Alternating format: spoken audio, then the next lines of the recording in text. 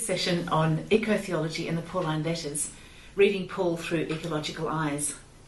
I guess if we have our ecological eyes in focus, when we look at a picture like the one on the screen, we notice Paul and his expression, we notice the sort of hangings, but we also notice that there are some other things in the picture as well, some things that seem to have leaves and depicted in this mosaic picture. So perhaps as we look at Paul through ecological eyes, we might attend to the natural world as well.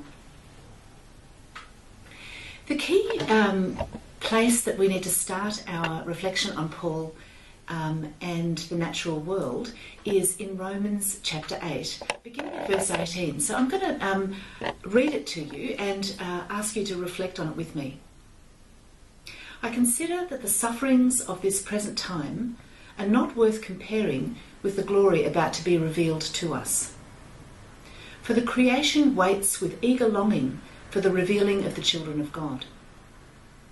For the creation was subjected to futility, not of its own will, but by the will of the one who subjected it, in hope that the creation itself will be set free from its bondage to decay, and will obtain the freedom of the glory of the children of God.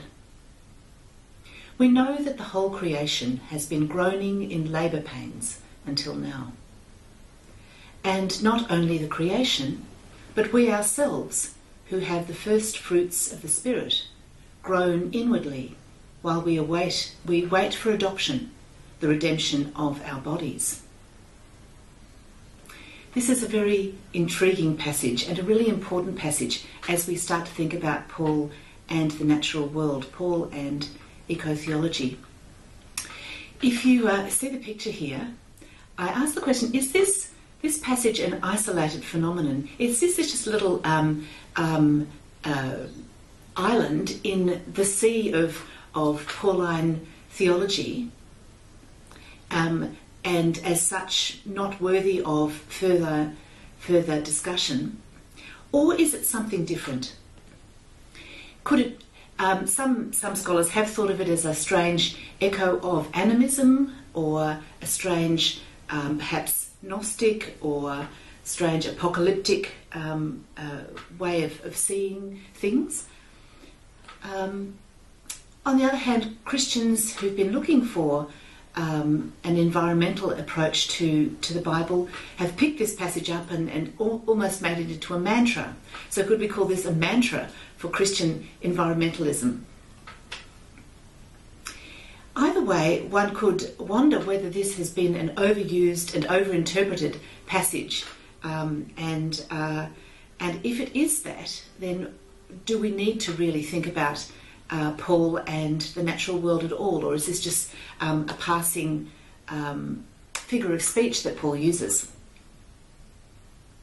I guess the position that I'm taking and that I'm inviting you to consider today is that this passage is actually a key to noticing the substructure of Paul's thought about creation and new creation. This is not just an isolated island in the sea of Paul's thought, but in fact is the bedrock and leads down to the substructure of what Paul actually means in his eschatological vision. So let's see how we go with that. Some of the exegetical problems that we have from this passage are these. First of all, what is meant by the creation? Hektisis, it's called in the Greek. Does it mean the non-human creation? Does it mean unbelieving humanity? Does it mean something else? Various scholars over the years, over the centuries, have wrestled with this. But for the most part today, scholars are of the opinion that yes, it is referring to the non-human creation. Another problem, who are the children of God? Remember, it says that the creation is waiting with eager longing for the revealing of the children of God. Why do they need to be revealed? What does that mean? Who is the one who subjected the creation to futility? Because verse 20 says, for the creation was subjected to futility, not of its own will, but by the will of the one who subjected it in hope. So, who is that one? What does futility mean? What is creation's bondage to decay anyway? What does that mean? Is that the natural order, or something else, something eschatological? Why does Paul use the image of labour pains?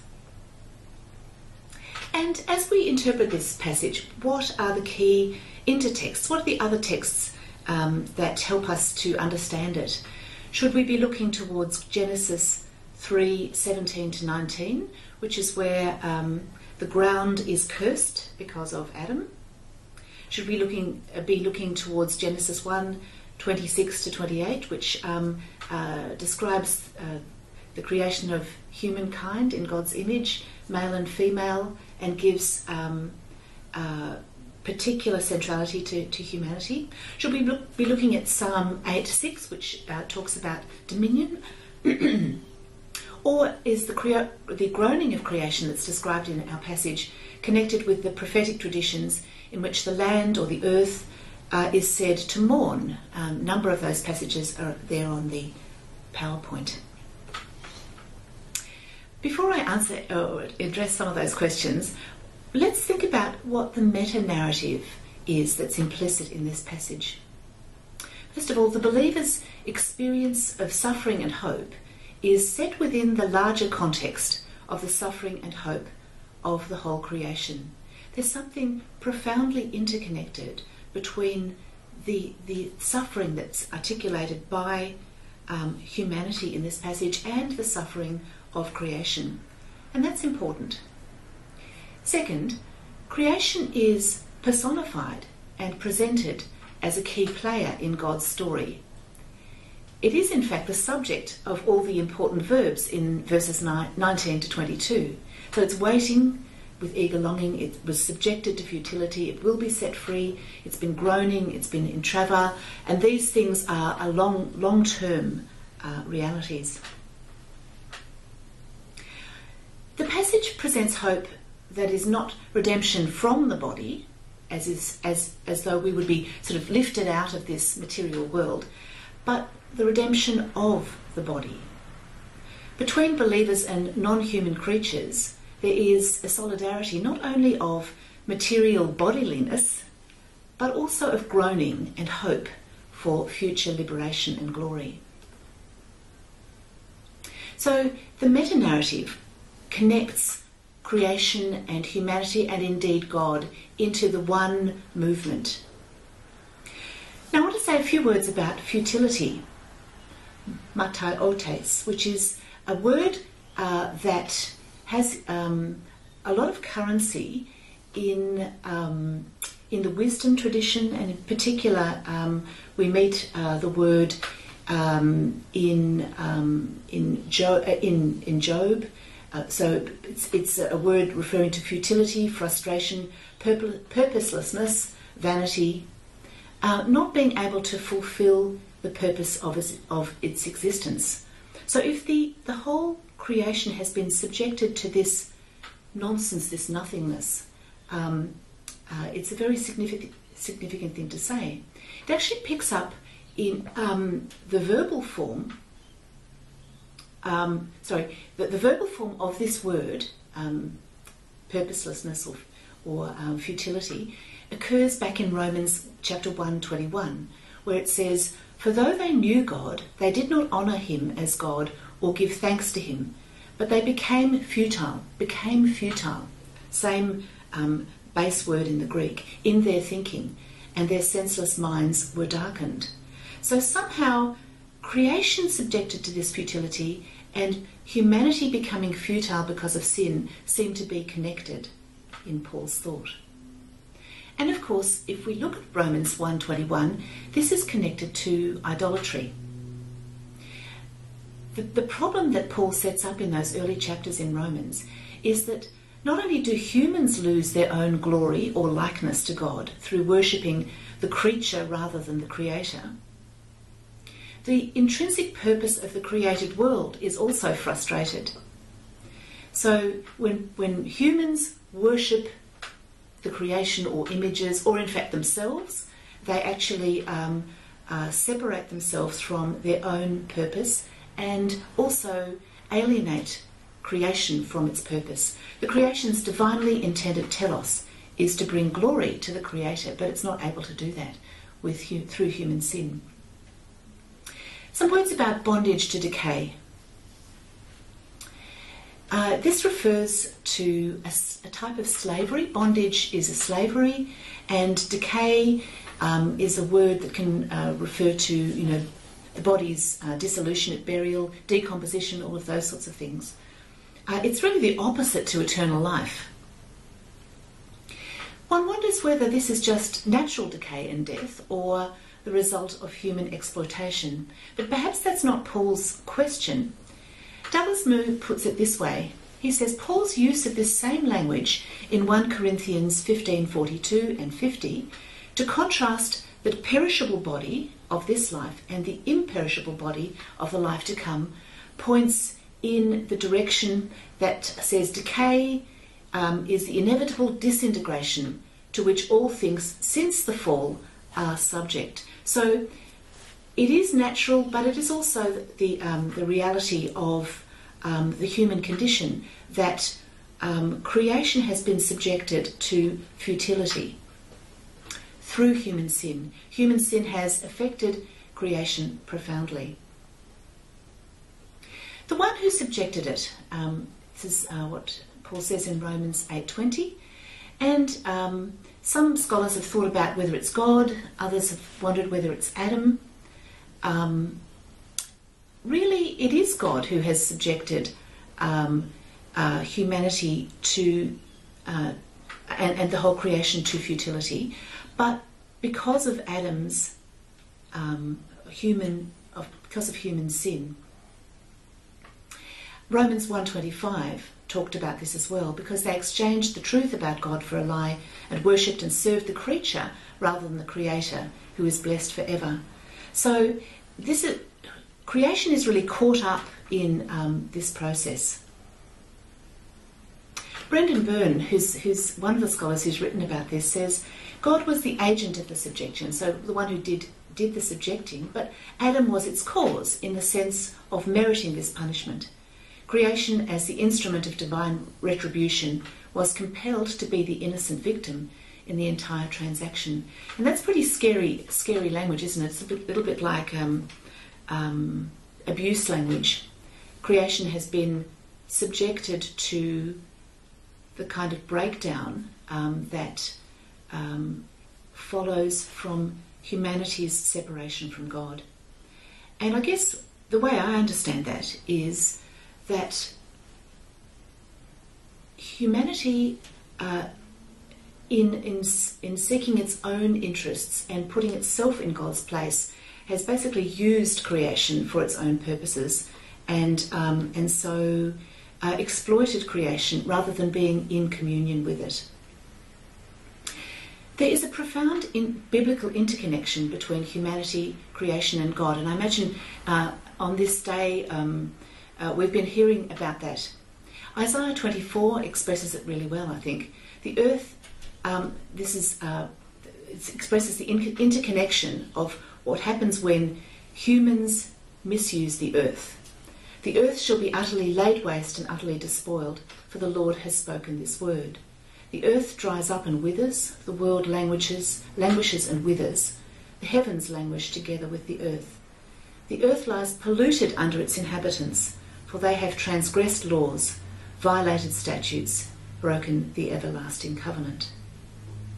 So this is a passage that suggests earth, pollution, human action, and God's, I guess, reaction are interconnected.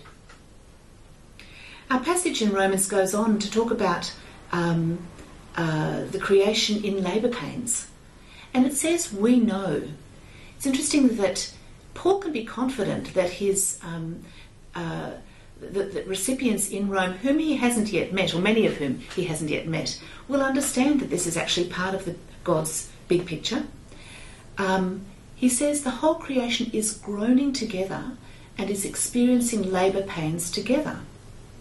Now, strikingly, back in Genesis, labour pains were a distinctively human thing and a distinctively human punishment. But Paul describes creation's groaning in these terms. And it does suggest that humans have passed on their agony to non-human creation. I wonder whether non-human creation is sharing this burden with the Spirit. Because when you look at who's groaning in this passage, it's not just creation or humans, but creation, humans and the Spirit groaning together. And I wonder also, can we notice that this is hopeful pain, as labour pains are often generally hopeful pains.